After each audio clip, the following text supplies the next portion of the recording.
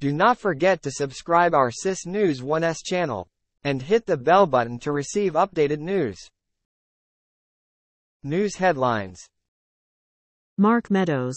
Trump aide did not move Georgia file forward.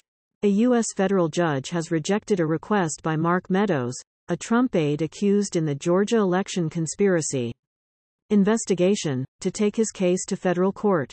Former U.S. President Donald Trump and other supporters of the same lawsuit have said they may also try to take their case out of Georgia state court. But the latest ruling does not bode well for a similar legal system.